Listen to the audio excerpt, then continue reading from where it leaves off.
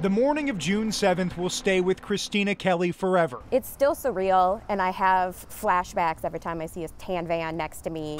She had stopped for that van because something didn't seem right, and then she saw a terrified mother burst out. Covered in blood, screaming, "He took my kids, he took my kids." Kelley helped the mom into her own car and called 911, which led police to rescue the two kids and arrest their father within a matter of hours. I feel like I was meant to be there. Luckily, we had Christina. The city honored Kelley for her quick thinking. Her actions, just the timing, were amazing. From a distance, a special visitor watched the ceremony. Just being here to appreciate her that she helped me that day. It was the mother herself.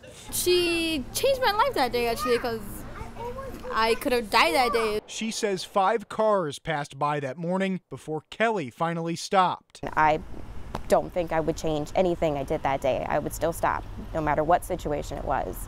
I would still help, because just that's who I am. Danny Spiewak, KARE 11 News.